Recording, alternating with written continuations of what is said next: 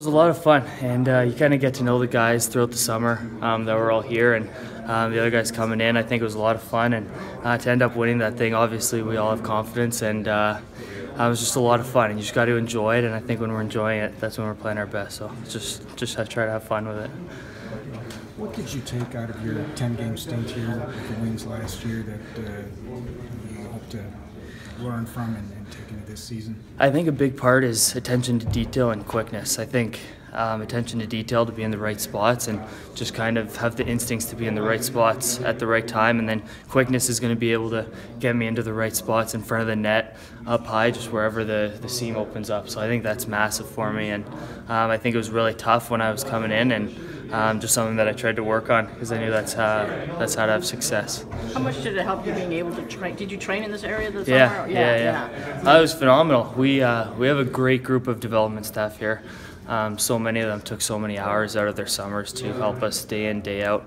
We're very lucky to have that here. And do you notice it in your absolutely. Well, there's so much attention to detail there, and they're doing everything they can to help us out individually.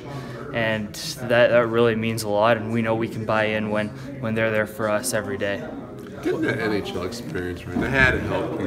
I mean, 10 games, it gives you a little bit of an edge over a lot of these other guys.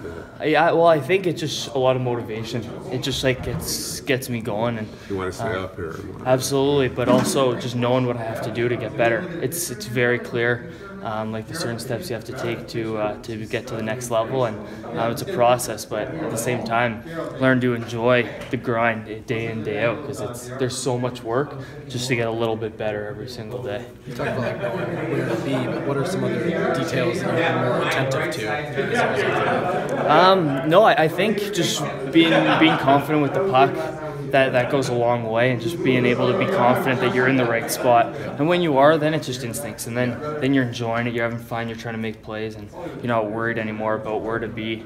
It just, everybody's feeding off each other at that point, and that's massive. How about for you preparing for a lot more games than you're used to playing in college, obviously? You just have to focus on recovery. I think that's a big thing. We did a lot in the summer. We're playing every day, practicing, working out every day, so you learn to take the time out of your day to recover and just be ready for the next morning. Like, as a scorer, how does the game change when you go from being kind of a big fish in that pond into a whole thing where everyone was the best player on their team? I think every step is kind of like that, whether it's your first playing competitive hockey, junior, college, it's all like that, and you just got to adapt. You got to improve, and you got to really focus every day. When you go back to the hotel, you're just grinding. You're doing everything you can to put yourself in the right position every day, and just learning a lot, because it goes by fast, and you just have to try to adapt. Are you confident that the skills that you had, the defensive ability that you had in college can translate to the NHL? Yeah, absolutely. I think right at the start of junior and college, I had a tough time trying to get to those positions and trying to find the seams, like I was saying, and so it's just trying to adapt. That's the biggest thing. Try to figure out what everybody's tendencies are, because you play the best when you're working as a 5-man unit out there, and that's every single guy being on the same page, and that's where people are starting to get into better spots and having success. Have the coaches given you any comparable players to watch in the NHL?